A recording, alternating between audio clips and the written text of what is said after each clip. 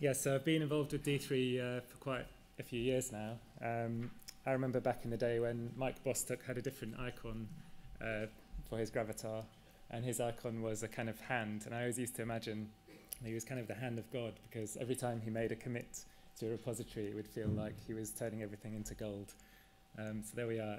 I've been involved with D3 for about 3-4 years, and I guess I've kind of started off contributing maybe some kind of typo fix or something like that. And then it gradually got more and more involving. I submitted various patches to various things, and they got larger and larger. And I guess my primary contribution has been the d3.geo module, which I've done a lot of work on over the past couple of years. So today I'd like to talk to you about something I call geometric madness, which is kind of a vague title, but really I was intending to convey the state of mind that I have when I'm trying to solve some of these problems involving spherical geometry. So the demo that you see before you is a fairly popular page on my site. It shows various map projections being transitioned. I mean, D3 has a large number of map projections. Some of them are fairly esoteric. Some of them are more useful than others. And this just shows how you can transition from one projection to the other using a simple interpolation function. So these projections are all kind of similar in that they involve the same type of clipping. So they're all kind of if you imagine the clipping as being a kind of cylindrical clipping where you have a single line along the antimeridian, which is like the line along the back of the globe, and you make the cut there. Oops, sorry.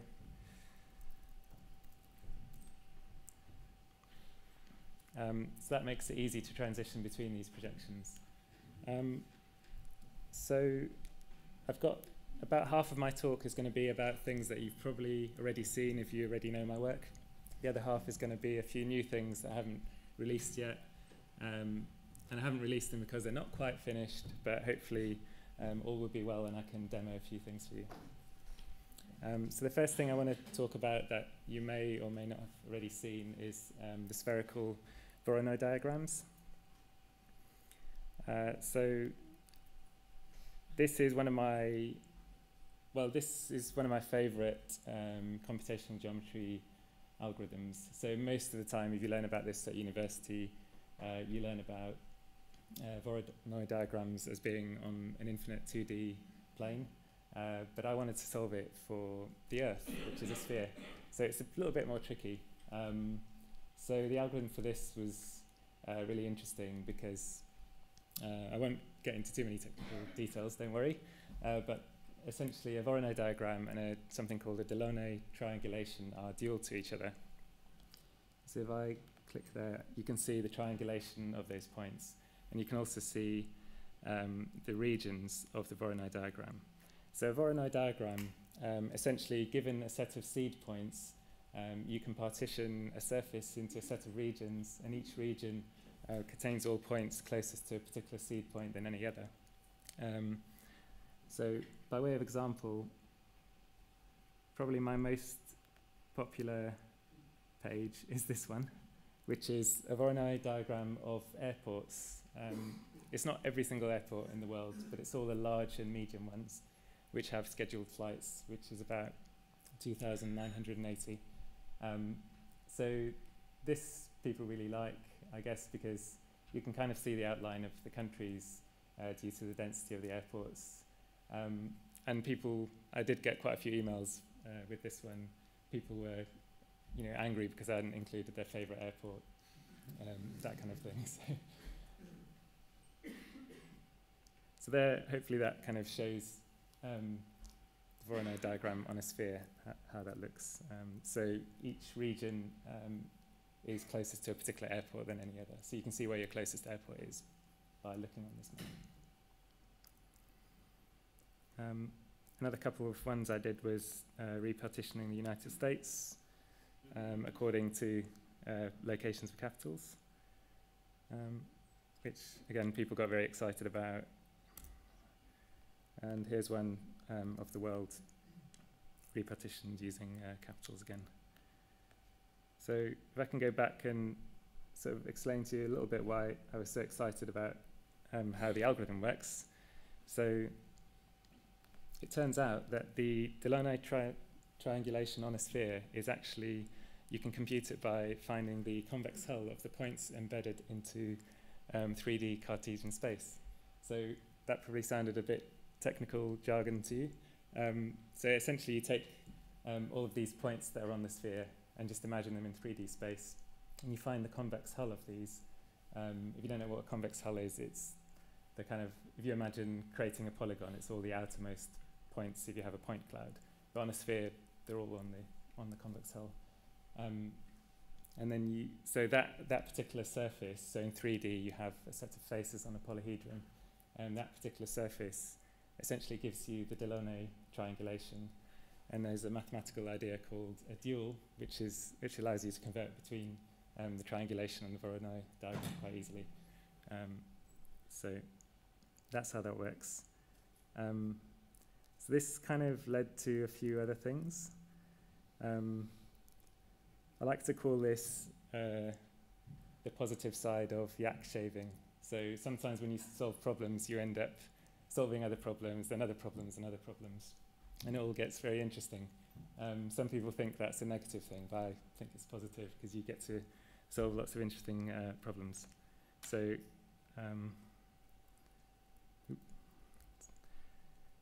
gave you a sneak preview of the next slide there. So this is something called a power diagram, which is a kind of Voronoi diagram, except that you've got weights for each point. So I won't get too technical about it, but essentially you can make the regions larger or smaller depending on this particular weighting concept. And it turns out you can compute this by converting these weighted points into something called a paraboloid. So you convert them into this three-dimensional space, and then again I can reuse the convex hull algorithm that I was using for the previous diagram, and that lets us do this, which is a Voronoi tree map. If you don't know what a tree map is, it's where you take a hierarchical set of data, and each data point usually has a weight, and you partition something hierarchically so that the areas of each region is proportional to the weight. So this is quite fun.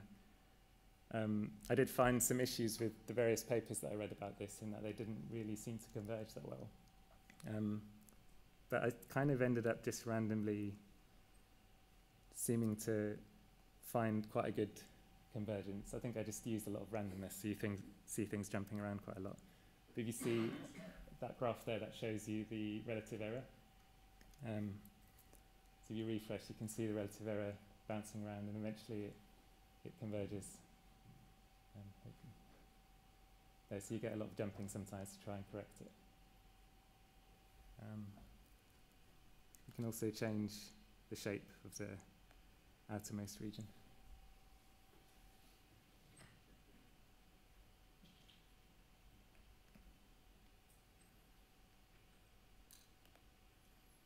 Okay, great. So that's Voronoi diagrams and various other things that I managed to solve at the same time as solving it for the sphere.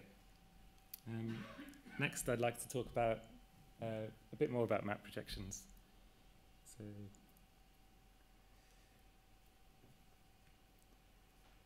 just in case, I'm guessing that maybe some of you haven't really seen various map projections that I've done, so I thought I'd do a quick preview of a few of my favorites, just demonstrating what can be done with D3 and the projections that we've got on D3. One of my very favorites is the maps by Spillhouse, who was an oceanographer, and his maps are interrupted maps, so they cut the Earth in a bit like an orange peel, but he liked to put the cuts along the edges of land, and the reason is that so then, being an oceanographer, you can focus on the oceans rather than typically a lot of maps. I'll show you, they're they're often cut along the ocean. I've got one somewhere. I have no internet, so we'll leave that.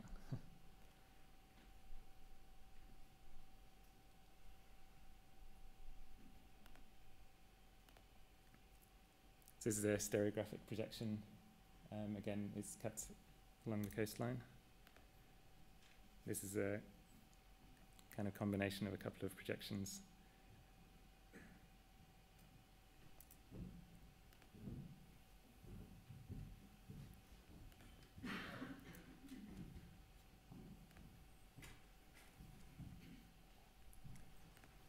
Okay, this is probably the one that took the most amount of effort to create.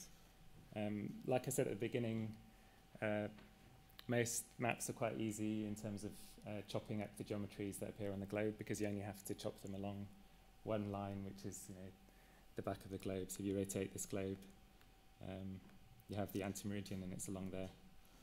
But with this kind of projection, which is one invented by Buckminster Fuller, and it's called either the Air-Ocean World or Dymaxion map. It's based on an icosahedron, and so the cuts are not a straight line. So you have to cut along this jagged line there.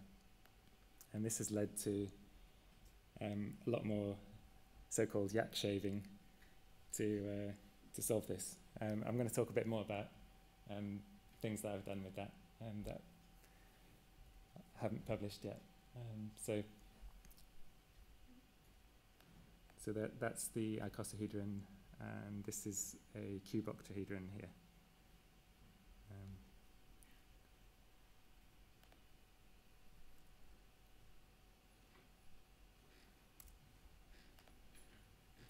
Okay. Now I get to show you something you haven't seen before, or at least it's code that I haven't released yet, because it's may have a few bugs.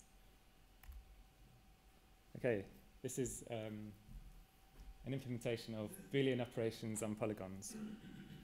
And maybe it doesn't really look like much. So it's taking a polygon which is a large landmass, and it's finding the intersection with a spiral polygon. And you can also adjust the Boolean operation. So you can say subtraction, one from the other. Not sure what happened there.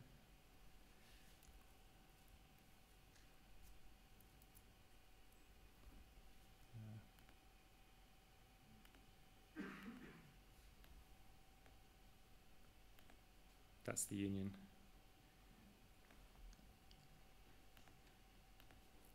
Okay, so let me tell you about how difficult this has been. So I've spent, this is where geometric madness comes into it. I spent a long time thinking about how to solve this, and every time I think I've solved it, I find another edge case that I haven't solved. And my wife keeps on telling me, I thought you'd solved clipping already years ago. But I think I may have solved it this time. So that's just a demonstration of my current implementation. So there is an algorithm called the Greiner-Horman algorithm, which is a really great algorithm. It's really elegant, and I love it. And when I finally publish this, I think it'll be kind of one of my favorite pieces of code. It's just so kind of, it solves all the well, it doesn't solve all the edge cases. That's kind of the issue with it, that there are some edge cases that in the paper they mentioned that, oh, well, their solution is simply to randomly jitter some of the points. So if you have a vertex that lands exactly on another segment, and their solution is to just jitter it slightly, so you can not have to deal with the case. Yeah, but turns out that's not really that great a way of solving it, especially if you have quite long lines, because they can move quite a lot. Yeah, so it's a great, wonderful algorithm.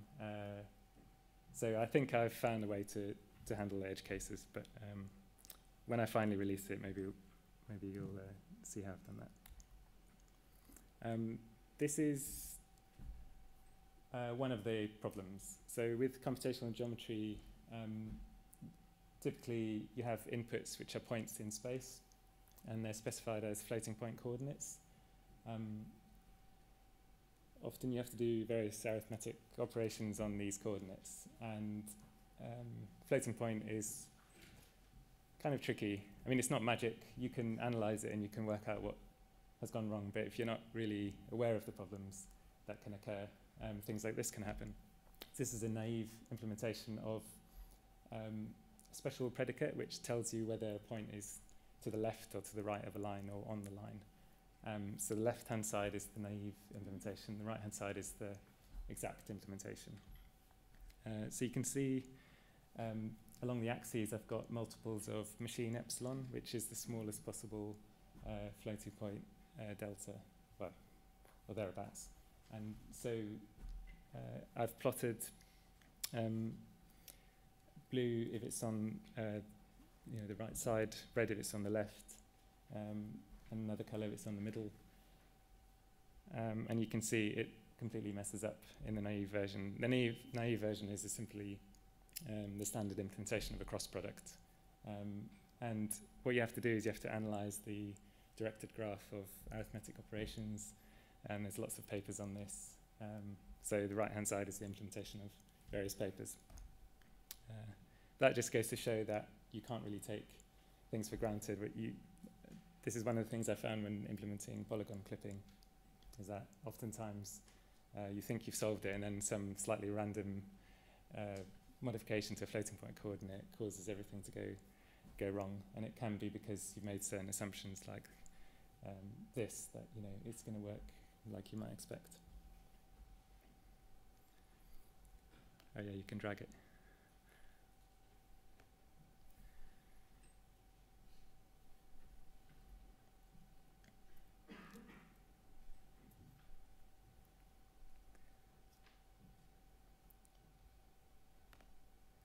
This is, so as well as being really obsessed with map projections, I'm generally obsessed with algorithms and data structures.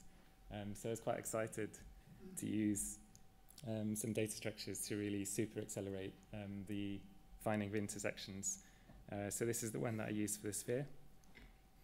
And essentially what I do is I take each line segment and I find the bounding circle, which is really easy to find. Then I merge circles that are next to each other. And I eventually end up with this tree of circles. And that allows me to find intersections really quickly because it's a lot faster to find intersections if you have two trees, because you can do a search on the tree which is only logarithmic rather than having to search every possible combination. So yeah, going back to the demo that I showed you, the reason that's reasonably quick, even though the data is quite large, is because it uses that tree. So I was pretty pleased when it turned out to be so fast. Right, I have another new thing to show you. Again, it's new only in the sense that it's new code that I've written. It's not a new invention or anything. Okay, so this is an implementation of contours in D3. A few years ago, I did implement an algorithm called conrec, but it has various problems with it. This is a much better algorithm. It's called marching squares. This is really great for maps, obviously. You can create contours from any kind of measurements that you have on a grid. In fact, there's a version of marching squares kind of called meandering triangles. So you can operate in triangles as well, and also find the contours. So this is the monthly surface temperature. So you can see it changing throughout the year. And it's the mean temperature taken over a long-term number of years, so about 20 years.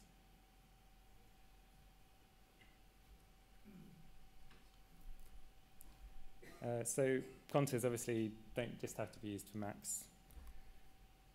They can be used for maths as well. So these are some kind of weird functions, weird elliptic functions. There's something which is called doubly periodic, which means that on the complex plane they repeat themselves in both dimensions. So they're called SM and CM. and that's showing the real and imaginary parts. So that's CM, which looks quite similar to the previous one. So you've got hexagonal and triangular type symmetry, although it's essentially all triangular.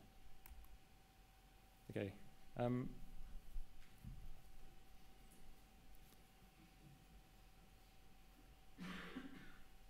So out of all the map projections that have been published so far, I haven't actually shown anyone my favorite map projection.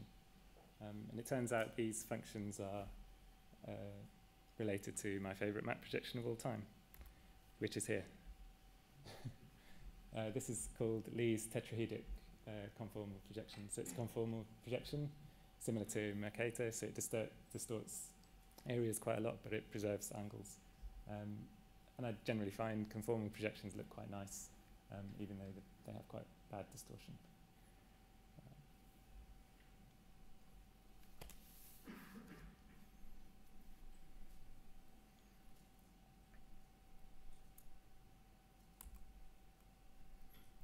Okay, now I've got some other things to show you now. These are some experiments that I've done with raster maps. So I've taken some of the weird projections that you saw on the previous screens, and what I've done is I've taken pixel data and I've projected it, and I've tried to be clever, used really, really big source data, and I've actually forward projected it. It is possible to use an inverse projection and go in reverse, but for these I've actually forward projected it. But because the source data is quite large, it works out fine. So I just thought I'd show you these, bit of eye candy.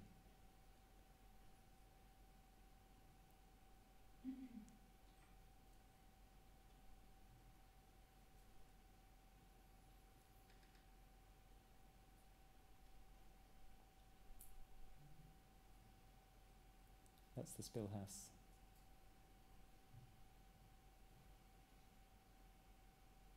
This is basically the Waterman projection.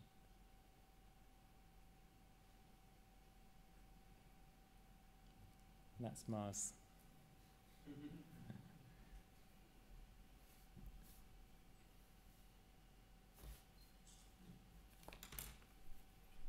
Okay, I think I've shown you pretty much everything I wanted to show you today. So I'd be happy to take any kind of questions you want to ask about D3, maps, anything, algorithms, etc. So thanks for listening.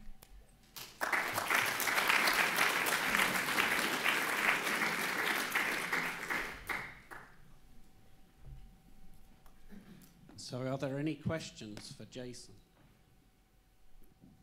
Hello. So how did you learn all these maths? Because that's say really maps? impressive. Maps or maths? Maths. Maths. Sorry, math. Yes. I read a lot of Wikipedia.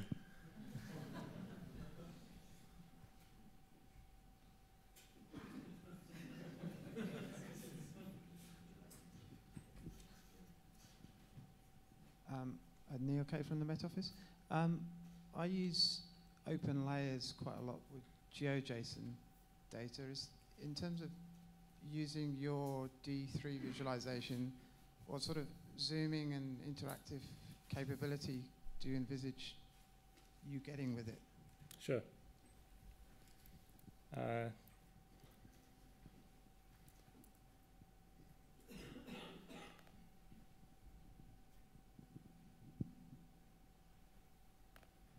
So this is an implementation of, it's a very similar zooming and rotating capability that Google Earth has, which isn't actually to everyone's taste.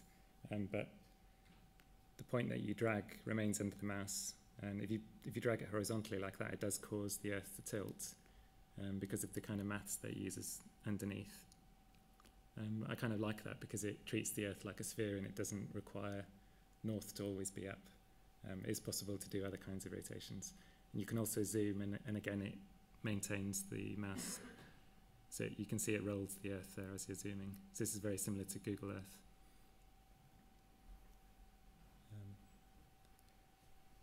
Hopefully that answers your question. Hi. Can you give us an idea on how many points you had in your polygon intersection example? Yeah. And the performance, how fast?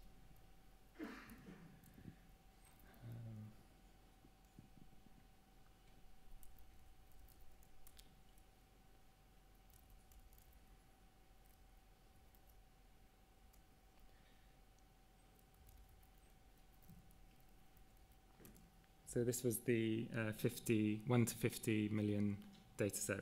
It's fairly small, it's 700 kilobytes, but that demo actually works really well even on the much larger one, which is the 1 to 10.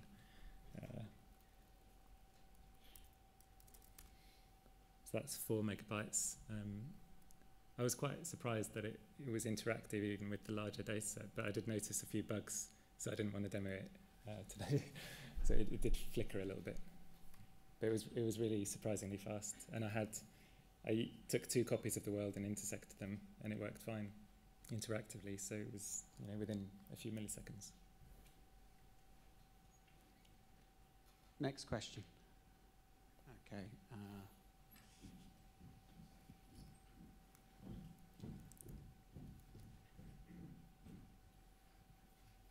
Hiya. D3 seems a pretty comprehensive library for Davies. I mean, are there any major or sort of developments that you foresee coming? I think D3's kind of reached this point where it's quite stable, and it kind of seems to me like 99% of what people really need. And there are plugins as well that people use. So I guess my understanding is that the D3 core, we don't really want it to become too bloated. So we prefer to keep, too many features out of it, only the ones that are most, used. I mean, I'm quite excited about the various geometry things we've been working on over the past couple of years, but I guess that's probably not necessarily going to be part of D3 itself. But a lot of new features and new developments happen as plugins, and there's quite an active development of plugins by myself and others, and sometimes a plugin might get accepted into D3 core, but not necessarily.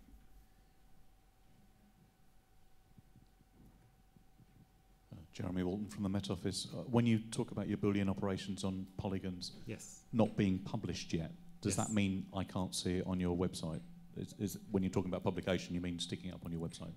Yes, that's right. I guess I just want to iron out all the final little bugs before I publish it live. Okay, looks very nice. Thanks. Thank you.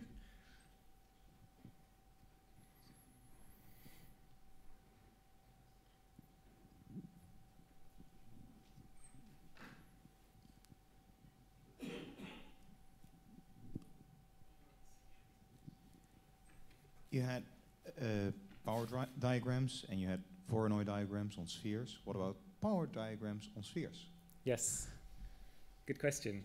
It is possible, and because the algorithm that I used for the convex hull is generalizable to n dimensions, I think it's possible simply by a transformation into a 4-dimensional space, so adding the weight as just the transformation in a 4th coordinate. I haven't actually got around to doing that yet, but the convex hull algorithm is quite cool because it is generalizable to n dimensions. Thanks.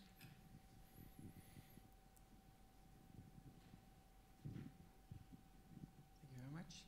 Barend Kubbe, ITC. I was wondering, can you give some more details about the contour thing you showed? Yeah. How would that be usable for the developer? Could you get any set of points in there and then do the contouring, or? Yeah. So this is not published, but it's kind of beginning of an explanation of how it works underneath. So it uses marching squares. And the way it works is you take your original grid and you essentially mark points as being above or below the threshold. So you've got the black and the white dots there. And then if you look here, you can take any one of those cells, so any combination of 4 neighboring points there, and you exhaustively enumerate all possibilities, which gives you 16. And then this is just a random grid. Then you apply each of those cases to there, and then you add interpolation. And that's essentially what it is. But you can do it with triangles as well, which is far fewer cases, and you don't have to deal with saddle points. And it is possible to do it with other kinds of shapes, but there's no real point other than to show off that I can list them all. And how would that be exposed? Could you just have a set of elevation points and it could give you contours on? Yeah, I think this.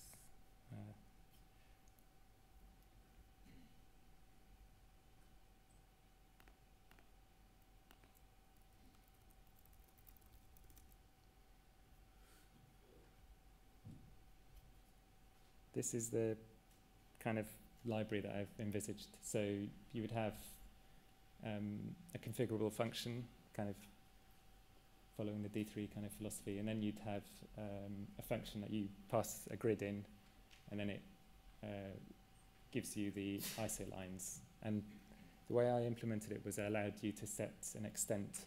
So the input data is simply one huge array, and the extent allows you to automatically compute the X and Y coordinates, so you don't have to pass those in as well. And you can also choose different topologies. So obviously on a sphere, you'd want all the topmost and bottommost ones of the grid to be the same, so you can connect them. Thank you.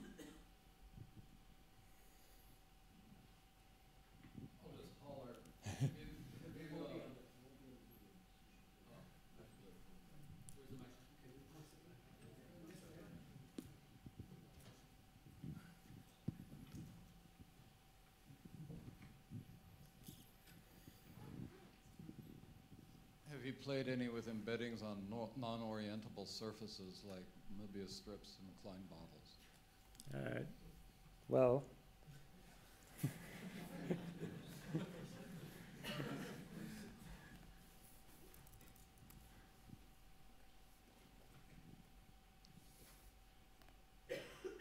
this is really something I wanted to try on a Möbius strip, because you can put the antipodes on a Möbius strip and it works out really nicely. But I haven't actually done it, so it only half answers your question.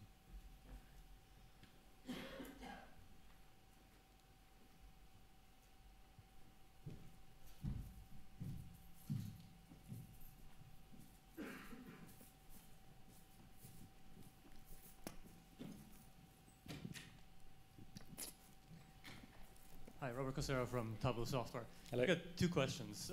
One is, since you've talked about all these different kinds of maps, there's one that I really like that I left out, and of course everybody has their own favorite thing, but have you thought about doing myriahedral maps? I'm sure you've yes. seen them. So myriahedral maps are really, I mean, for people that don't know, myriahedral projections are, they're kind of, they got that name because they were published in a paper reasonably recently, and they're derived similarly to the Dymaxion map that I showed, but they're polygons with a huge number of faces, and in order to deal with those kind of polygons, you need to have really fast clipping. So that's kind of why I've been working on it, because people keep on asking me every so often, can you do myriahedral projections? And it's much harder to do the forward projection than the reverse projection. The reverse projection is reasonably simple if you have a fast enough way to discover which face in the polyhedron the projected pixel was. When you go forwards, you have to actually do the clipping. So for doing rasters of them, which is what they did in their paper with the nice animations, it's not as difficult as doing the clipping, because then you have a really complicated path that you have to then do the clipping on. So I've got a plugin, and the plugin is what I've been using for a lot of those kind of weird maps that you've seen. So the Dymaxion one uses something where it takes a polyhedron and you specify the unfolding tree. So you specify where the cuts should be and how it should be unfolded. So myriahedral projections are like that, but way more faces and more complicated tree. And also the nice thing that they have is the ability to set weights. So you can decide whether to cut along certain areas more than others, depending on various arbitrary kind of data points. So, but yeah, that's something I'd really love to do. It's kind of the end goal of all of this work. So, thanks for asking. And one more quick question. Yeah. I noticed that you're very interested in the geometry. Yes. But of course, D3 is essentially, well, I'm not sure if that's true, but it's a visualization library. So are you interested also in the visualization side of things, or do you care mostly about the geometry? Yeah, I'm definitely interested in the visualization side of things. I guess that was just the focus of this talk, because that's where I've done most of the kind of research and development type stuff, and that's, I guess, what I'm most excited about. But for example, the Voronoi tree maps is something that, you know, is visualization. And someone once asked me, what should I learn if I want to become good at creating new visualizations? And I actually told them you should learn linear algebra and geometry, because I think that's really important to come up with these interesting layouts and various encodings of data to a visual form. I mean, it's quite fundamental to it. So, yeah. Thank you. I might argue with you about the geometry part, but any other questions for Jason?